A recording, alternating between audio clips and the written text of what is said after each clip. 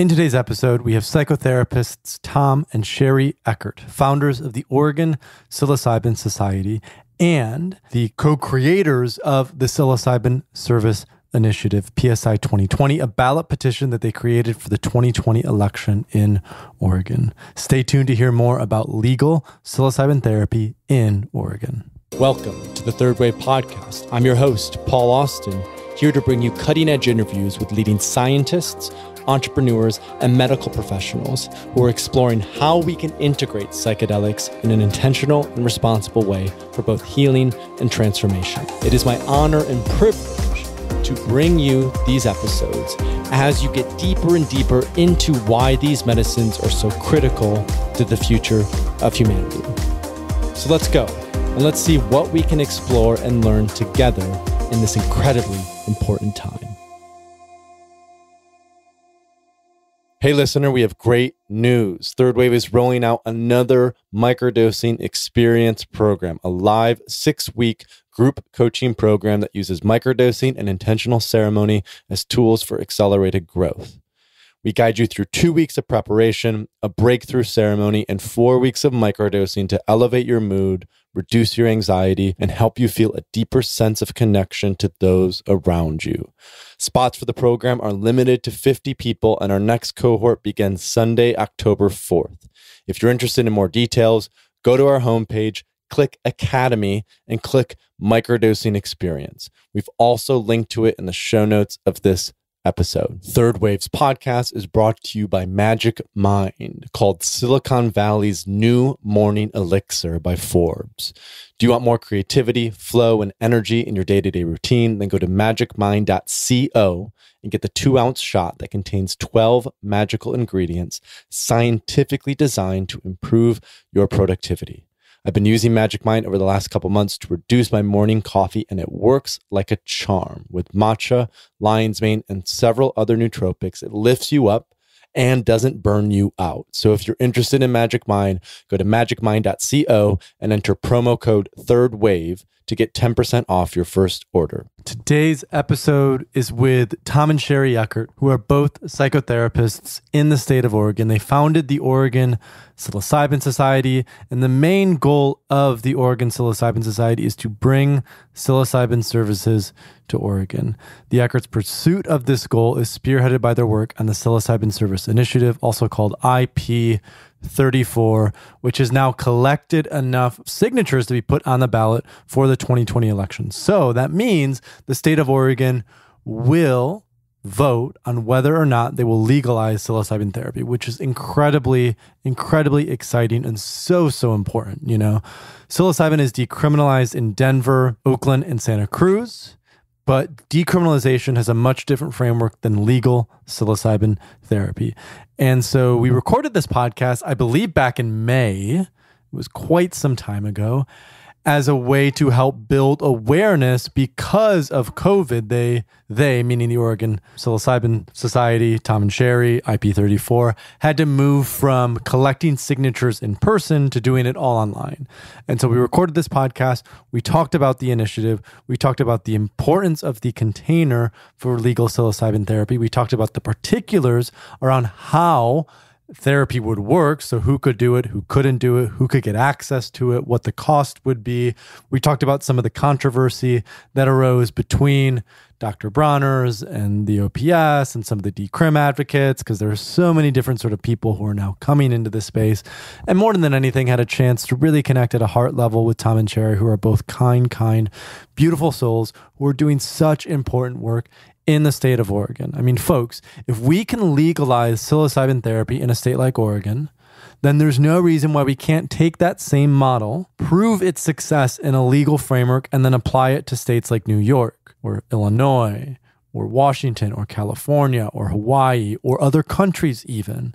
So making sure that this gets passed, that awareness is raised about it, is so fundamental to giving people the access that they need to fucking heal, because mushrooms heal. They really do. Okay, without any further ado, I bring you Tom and Sheri Eckert of the Oregon Psilocybin Society. Hey listeners, and welcome back to the podcast. I'm sitting virtually across from Tom and Sheri Eckert of the Oregon Psilocybin Therapy Campaign. Tom and Sheri, thanks so much for joining us. Hey, it's our pleasure. Thank you. Yeah, we're very full of gratitude to be on with you, Paul. It's quite an initiative that you all have taken on, and I know you've been working on it for quite some time. I would just love to start with like a little bit of the origin story. How did this come about? What inspired your work, with IP34 and this initiative? Yeah, it has been a kind of a long and probable journey at this point. It's great to be in the place we're at, looking at the possibility of moving this into a statewide program to legalize access to psilocybin therapy. Looking back in the rear view, it's all started because we're therapists and we're interested in healing and growth and self-development and also psychedelics. And back in 2015, we started really tuning into the research that was happening. Specifically, I remember with the article that came out in the New Yorker, Michael Pollan, kind of a precursor to his great book. The article was called The Trip Treatment. Yeah. And it gave this kind of wide angle view of what was happening in psychedelic research, which back then wasn't really widely reported on. And it really struck us. And of course, it's Michael Pollan writing, so he conveyed the kind of emotional, profound effects of the treatment that was happening. So Sheri and I, our angle on therapy has always been, what is personal transformation all about? We believe that it doesn't come from the outside. It really is kind of an inner healer type process. So our outlook, I think, always dovetailed with psychedelic philosophy and kind of how that happens. But of course, psychedelics bring a layer to therapeutic gain that we had never seen. I mean, we kind of understood that from personal experience, but to see it represented in the science was really inspiring. I think that as therapists, we know our goal when sitting with clients is to help them discover their own inner therapist. And because they do their own healing, we don't heal others, they heal themselves. And so psychedelics and all of the clinical studies that have shown how psychedelics work to help individuals get to that inner therapist really quickly has been really inspiring to Tom and I. And like you said, in 2015, we knew that this was going to be a shift in the way that people were treated for mental health issues and addiction crisis. And we were very ambitious, I think, to help find a way to get this type of novel treatment into the general public that is safe for them, that is safe for the facilitators. And the key thing about the research, speaking of the inner healer, that's balanced with careful facilitation. So it's a really interesting model. The kind of therapeutic facilitation of this experience is pretty much a hands-off thing, but it involves preparation and assessment to make sure there are no contraindications, to make sure that this is the right fit, because psychedelics really aren't for everybody in terms of healing and growth. There's an art to that, and it's kind of this humanistic approach to facilitation where you are guiding but not directive in a directive fashion. And there's a way to do that to really optimize and maximize benefits and really take care of all the potential risks. And those risks are real, but when you put it in a therapeutic container, it really mitigates and optimizes. And so that was really exciting to us to create a framework to allow that to happen and bring that into the culture in such a way that it's really hard to argue against when you understand what this is. One of the things about our start that I find to be really special to both Tom and I is that we actually consulted psilocybin. We consulted the mushroom. We sat and asked, what are the main things that need to be inside of a community-based framework that will help us to achieve the goal of helping people help themselves? And it was really a wonderful thing to be able to, in unity, sit down and kind of put out that basic outline that took eventually a whole year to actually draft. So a couple things are coming up for me. I think the first point of clarification is, a lot of people have been hearing about FDA breakthrough approval status for psilocybin for treatment-resistant depression and major depressive disorder. We've seen that. I think Compass Pathways is for treatment-resistant depression. Usona is for major depressive disorder. We've also seen, decriminalization movements of psilocybin and general plant medicines in places like Denver and Oakland and Santa Cruz and potentially dozens more cities in the next year or so. In terms of like IP 34 and some of the specifics of it, how is it different and how is it similar to, those two movements that we've seen, developing concurrent? We really preach kind of a unity message in terms of that there's one psychedelic movement with different levels that reach a potential outcome in the culture. And so on the FDA level, you have the moving through a process of approval to bring psychedelics into a medical frame. We all owe the researchers and the teams and the supporters a huge debt of gratitude. We wouldn't be having this conversation if it wasn't for the heroic efforts of the scientists as well as the supporters. It's all privately funded to put us in a position to even be talking about how to integrate psychedelics into the culture. So that's hugely important, and we support it wholeheartedly.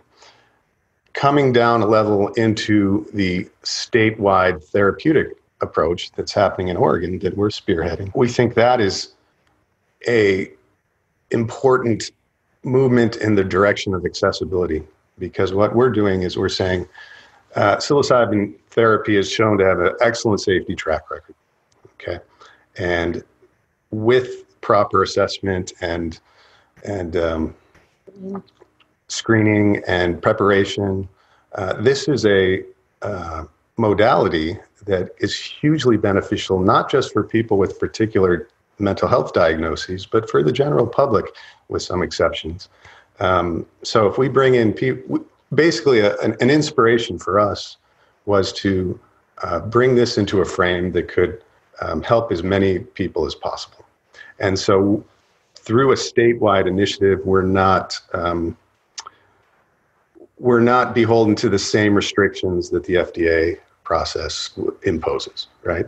And so we want to be very responsible with that potential and do this in a way that's safe and smart and intelligent and optimizes the experience.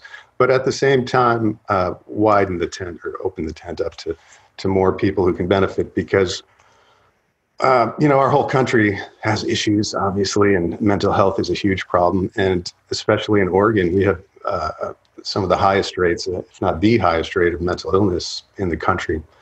So we're trying to bring real change and real healing to Oregon, and I think that starts a template. I love the way that we see the psychedelic movement as a whole and the different components within it. And we know that each one serves different purposes. And so as Tom was sharing, the FDA breakthrough status, if it passes and it becomes available to the public, it's going to be to a very small percentage you have a specific diagnosis, is what we're saying. And so what we want to do is to, basically, as Tom shared, to expand the accessibility, but to do it in such a way that's compatible to and paralleled with the clinical trials, so that we are following the safety and the standard practices and the ethics and all of the things that they have so rigorously established in the clinical studies. And a regulatory backstop is really important in the sense of how do you deal with malpractice, abuses that happen. This provides a way to bring competency to the space that we think is very important. Now, going down to the decriminalization level, here in Oregon, there's actually an interesting potential on the horizon. So there's not only our statewide initiative, but there is a statewide initiative to create more access to addiction services and also decriminalizing all drugs across the board in small amounts, kind of like Portugal. So what we have in Oregon is this kind of two-pronged drug policy reform agenda, separate campaigns, but will be on the ballot, hopefully, this November. And so you have legalized access to carefully provided psilocybin-assisted therapy, as well as a baseline of decriminalization across the board that really cuts the legs out from the failed drug war. It changes drug policy, so it's drug policy reform, Portugal style, but it moves, it moves further. It also makes sure to ensure that there's care and a recovery access for people who might otherwise wind up in jail when they really need to be in therapy. All of this is part of a bigger picture of moving toward a public health-based approach to to drug use. And that's what makes sense. And I think that's what the country is looking for. And I think Oregon's the tip of the spear, but just the beginning. So when we go and look at, how Oregon is the tip of the spear, right? The first state to be doing something that's this comprehensive. There's obviously the decrim movement for all of California, but that is different. We'll set that aside because it doesn't come with the same sort of emphasis on the therapeutic approach, if you will. And, with, for example, Compass and USONA, what they're looking at from an FDA approval process is, from what I understand, prescription by a medical professional, a psychiatrist, for a specific clinical condition, and that the medicine psilocybin is synthetic, right? That it's basically a molecule. In terms of, those specifics with your campaign and your initiative, is it a synthetic? Is it the whole mushroom? And then, with MAPS, with a lot of the clinical research that they've done at NYU on psilocybin, it's been 2 therapists for every 1 patient. And we know that the scalability of that is limited. So a couple of years ago, I started a retreat center in the Netherlands called Synthesis. And so what we did with Synthesis is we did group settings where it was 15 people with, about 5 facilitators. So I'd just be curious to hear, 1, whole plant versus molecule. And then 2, how are you thinking about the therapeutic approach in terms of facilitators to people who are actually going through it? Let's start out with just what therapeutic is. It's not only for treating mental health or addiction issues. Therapeutic can be your personal development as a human being. That is a part of the therapeutic process, personal growth and development. So we have to make sure that we understand what that word in and of itself means first. And then in regards to our initiative, we were very careful we understand that the FDA, in order to run clinical trials, have to have very strict guidelines to do that in order to prove what they're trying to prove. In Oregon, what we have done is we have just basically ensured that the natural mushroom can be used if that is the desire of the facilitator. Also that it's okay if somebody wants to synthesize or just maybe extract the natural molecules. And so it's a variety of ways that can take place.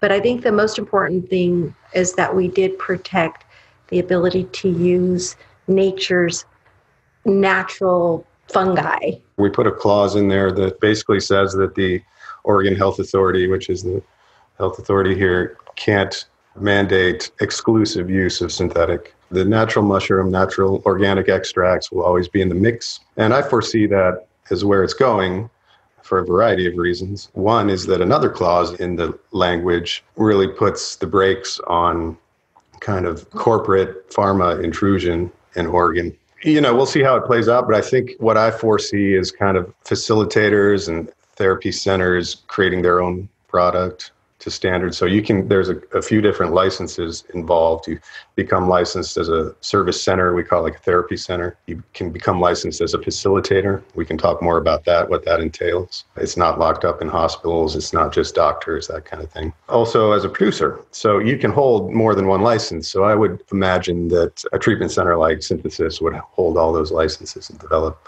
their own organic. And, we kind of see behind the scenes some of the technology that's being developed with regard to organic extraction and really cleaning up the questions around dosage and things like that without going synthetic. So that's kind of the horizon I see in Oregon, at least. I like to point out that everybody has a different way of wanting to receive this type of therapy, this type of care, right? Some people want to approach it from a very clinical standpoint. They want to make sure that they're in an environment that feels clinical to them. It feels like it feels safe. This is the container for me.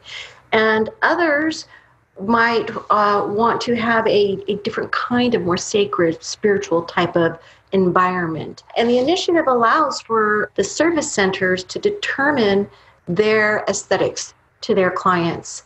And I think that's really important because, again, individuals feel safe in different environments. Yeah, the regs are really around safety and best practice standards, but that can look like a lot of different things. So there's kind of an open marketplace. And there should be. This is what it means to run a statewide campaign rather than just preaching to the choir of psychedelic folks. We're trying to meet the needs of a big potential market, for lack of a better term, people who are looking for healing and new options for mental health care as well as personal growth. But because we put these limitations on how many service centers can be owned and how many production centers can be owned, we see this more as a community-based initiative, so that rather than being, people often think, well, if the OHA is involved, then this is a state thing, but it's not. The state will issue the licenses. People do need to have training in order to become a licensed facilitator or a licensed service center or a licensed production center. Tom can go into all the reasons why, but I think that, by limiting what can happen commercially, the commodification of the medicine itself and expanding the way that services can take place is a perfect kind of blend. We created a framework that isn't driven by corporate influence. It's not driven by the state per se. That's the spirit of what we're trying to do. Like Sheri said, a community-based framework where we can help each other to heal with an emphasis on competence, practice standards, and ethics. But otherwise, including that, bringing in the spirit of the psychedelic movement that's been developing since way back in the 50s, and of course has ancient roots in ceremonial use. The 60s were kind of a blip on the radar in a bigger story, and that story has always emphasized care and structure. That's what we want to bring to Oregon in a fashion that makes sense in our era. I think also when you really do your research about how psychedelic medicines have been used in indigenous cultures, there's always been structure. They use the medicine with purpose, with intention.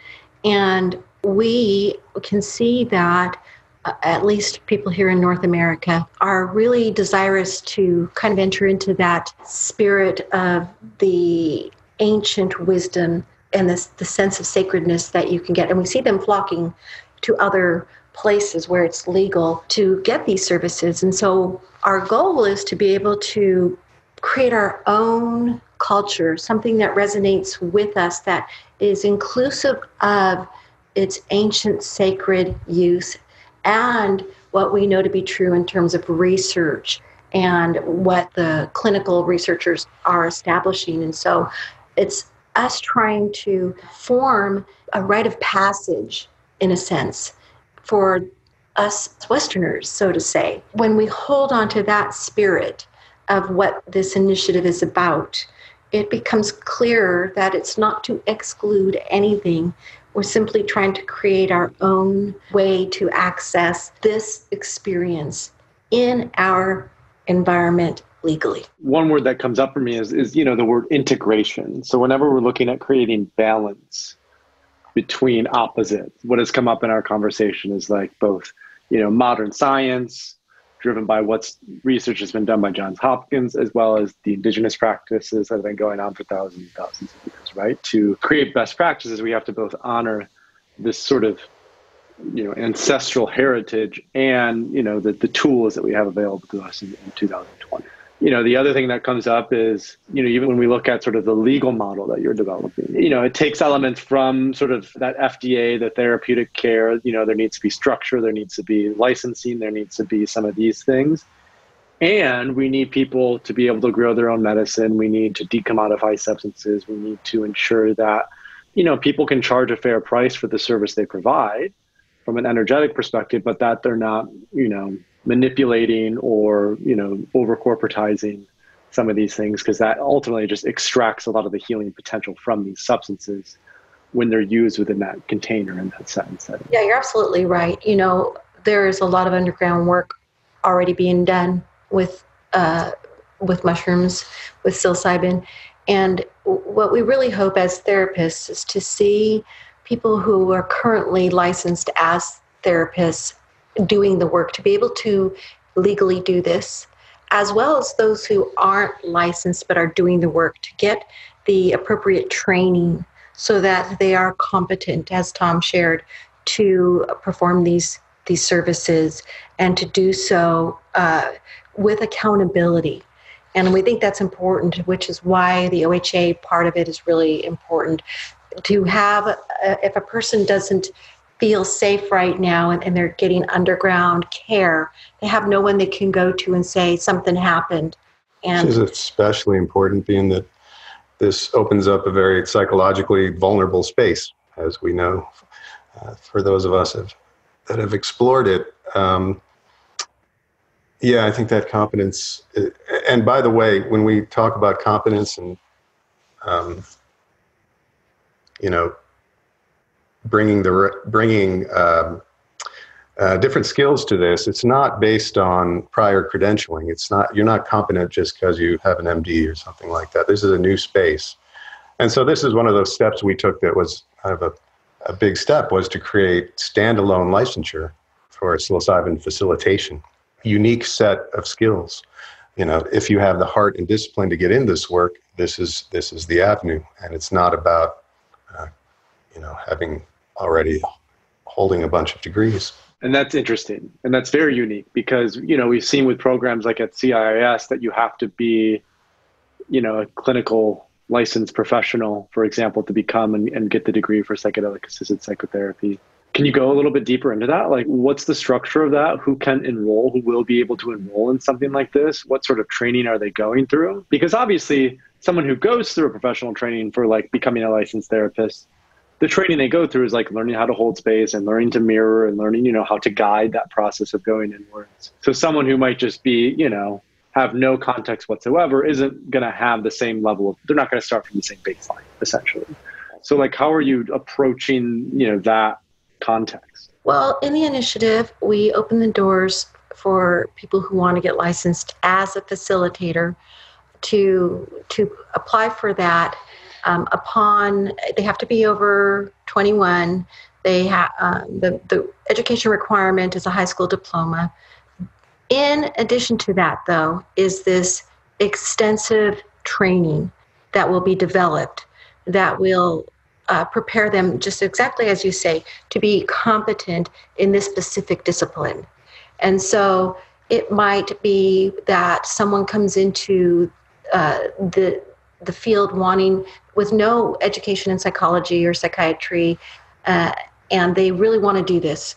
I suspect that there will be more required of them in terms of training, and there will be ethics that basically state if somebody's coming to you and it's outside of what your competency level is, you need to refer to someone to whom it is within their competency. The training aspect of it is really critical, and it's what's going to make this really work so that everyone is getting the same type of treatment with the same type of intelligence and knowledge about what they're going into, but also realizing they may not have all of the skill sets that it takes to address somebody with perhaps, let's say, suicidality or clinical depression that might need to come to someone, licensed professional therapist like Tom, or like all of us who are practicing therapy as a profession. So the key thing is that it'll be an intensive training program, and we're developing criteria to advise the Oregon Health Authority on. It's ultimately up to the Oregon Health Authority to set those criteria into place, and they will be listening to an advisory board. That advisory board will be eventually appointed by the Oregon Health Authority, but we've kind of moved forward with developing a prototype board. And you might recognize some of the names on that board, including Robin Carhart Harris and Mark Hayden and Paul Stamets. He's more on the production side. Francois Borzot, who wrote the great book, Consciousness Medicine. So really... And Dr. Robin Carhart Harris, who has been the big... He's the head of the Center for Psychedelic Studies at Imperial College in London. Yeah, and he's they've been doing all of those amazing studies that are really helping us to understand how the brain works and what's going on. So it's a really great board of advisors that are going to work kind of preemptively. That's actually an active board. It's not a name-only board. We are meeting and developing training criteria. And those folks were chosen, with the exception of Paul, who we're working with on the production side of things, of course, and who better to go to than Paul for that. But with Robin and Francoise and Mark and ourselves, we are working on, well, we went to them specifically because of their experience and knowledge and wisdom pertaining to training. And so we are trying to develop kind of the intelligentsia around training specifically, because I really see that as the beating heart of this whole initiative. The whole point is to create access and competency so that we can move this forward into the culture in an intelligent way that doesn't exclude anyone and opens up this kind of healing in such a way that mitigates the risks. You know, there's a lot of moving parts to that, but essentially that's what it is. You know, sometimes it gets kind of over-talked, and it's just, we got to remember that this is about bringing psychedelic therapy to our culture in a smart way. Just to re-emphasize what Tom touched on, risk is important. There are risks. So while it's open to anyone, they do have to go through a risk assessment. They do have to be evaluated for contraindications. Harm reduction is an extremely big part of the training. Being able to provide safety is obviously very, very, very important. It's like top in importance, right? We want to make sure that, as Paul stated at one of the conferences that we spoke with him at, this is a very strong, powerful medicine for healing. And because of the vulnerability that people have when they're experiencing psilocybin, there needs to be structure around it. Another thing that's happening in our initiative is that once the initiative passes, the Oregon Health Authority is charged with creating an advisory board to help them. Yeah. And so that's what this advisory board is. We're hoping to see, show them and model for them, and even see some of the people get on. Yeah, we hope that kind of just moves into the program. At some point, we kind of let go and it starts to become its thing. But we're trying to set it up such that the right people are there to help this along, and we're succeeding in that, getting a lot of good input as to how to move forward in the best possible way. Well, and a lot of what you're talking about are really systems of education. We've had research on psychedelics since the 50s and 60s. We've been using psychedelics for potentially tens of thousands of years, meaning we have again, sort of a built-in evolutionary relationship with these substances. And yet, in 2020, the biggest gap still to mainstream adoption of psychedelic medicine is simply stigma and ignorance around the proper and responsible use of them. And that's one reason why, even with Third Wave and some of our work, we focused so much on microdosing as a topic, less because of the maybe clinical and therapeutic, and more just from behavioral psychology perspective, that, it's easier to facilitate adoption because people ultimately make emotional decisions and then afterwards rationalize it with clinical research. And so I think the easier you can make it for people to take that first step, the better. And obviously, who better, like Tom mentioned, than Paul Stamets in terms of leading up production. Paul has pioneered what's now colloquially referred to as the Stamets stack, which is psilocybin, lion's mane, and niacin. So I just be curious to hear, how are you thinking about microdosing, within this initiative? Will it be feasible for people to purchase microdosing supplements and use them within a therapeutic context? What's sort of the context on that with how this is becoming available? Well, wouldn't that be great, Paul, if that were a possibility? Unfortunately, because we are using the clinical research as a grounds for why this initiative should pass, there's not been enough research on microdosing, and it would be great. I'd love to see the stack be available. Yeah, it's kind of like not our focus so much, simply because that there's a particular kind of framework and structure that you have to wrap around the macrodose, and of course there is a lot of science behind it, and we do kind of see the experiential component as such the healing space. That said, I put nothing beyond the mushroom. There's the microdosing approach may turn out to be highly effective. Certainly a lot of anecdotal evidence and some evidence coming in, and I hope that continues. The first step, as we're all collectively working on different angles, is to destigmatize and bring more and more information. Of course, we talk about the risks of the macrodosing, of course, psilocybin itself isn't physiologically risky. It's not toxic, so we don't want to mislead people on that. But when we're doing big doses with people who are working through big issues, you have a potential for things to go sideways as kind of what we call behavioral toxicity. And that's why we talk about keeping this in a container with professionals that know how to handle any situation that may come up, thereby mitigating those kind of risks. Microdosing is a different picture. I see no reason why that train shouldn't continue. And I all the best to people who are working on that issue, but we're focused on our particular frame. Want to be curious as well how that fits in, whether it's microdosing or whether it's lifestyle changes like diet and exercise and sleep, or whether it's, modalities like breath work or meditation. Part of facilitating an effective aftercare integration period is lifestyle changes. What we know from at least preliminary research and just, the effects that we know psychedelics have on the brain, like the 5-HT2A receptor, we know that, and Paul has talked about this extensively on the Joe Rogan podcast and other things, that microdosing could significantly help with facilitating neuroplasticity and adaptability. So I would just be curious, how that starts to play a role, less so in the experiential element, because I think the high doses are really necessary for that, for people to go totally inwards and to have that healing experience, but more so in the aftercare period as a supporting modality for continued health and flourishing and integration. I think it's a great hypothesis and great direction. I think that this is why we need to support both bills here in the state of Oregon to decriminalize as well as legalize access to therapy. And with that loosening, we can start to have these conversations and bring them out of just conversations and start thinking about how to create the structures that make the optimal healing experiences possible. Yeah, I think it's important to note that this campaign does not legalize psilocybin.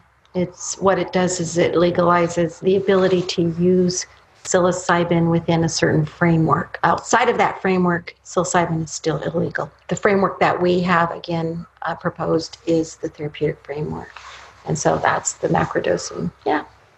One thing that's probably coming up for a lot of people is pushback. Pharmaceutical companies or, anti-drug people or, anyone who sort of is quote unquote against, drug policy or the legal, which seems to be fewer and fewer people every day. But I'd just be curious, have you faced any sort of pushback? Have you faced, any sort of major resistance? What's sort of been maybe a negative response, if there has been any whatsoever? There's been no financed opposition to our campaign as of yet.